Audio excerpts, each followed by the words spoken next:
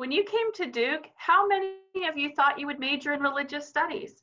Having read exit interviews, we actually know the answer. None. You may have happened upon us accidentally, perhaps by choice. You thought you knew what you were getting into, but did you?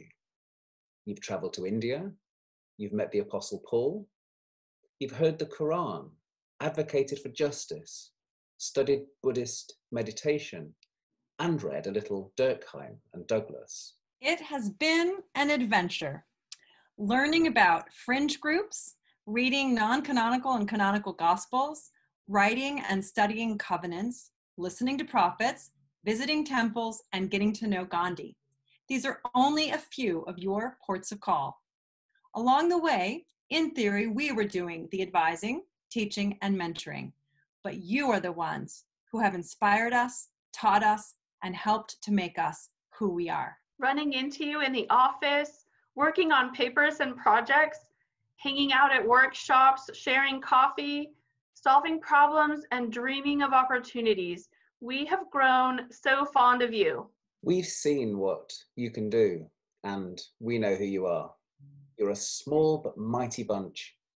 And students of religious studies really do change the world.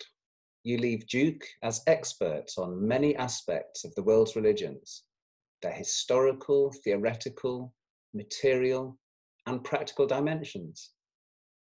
You speak eloquently, critically, and with urgency to religion as an expression of human diversity, complexity, creativity.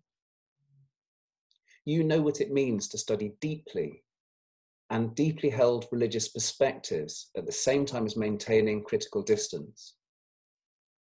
But you understand at the same time the importance of respect for insiders and openness to alternative points of view. Religion and politics, ethics and society, ritual and law.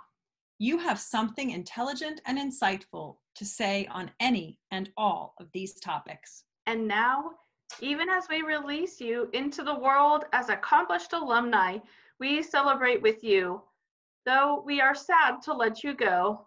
Ashton Carr and Tyler Cherry, Bethany Hewitt and Patrick Hong, Edward Mandeling and Anna Ramirez.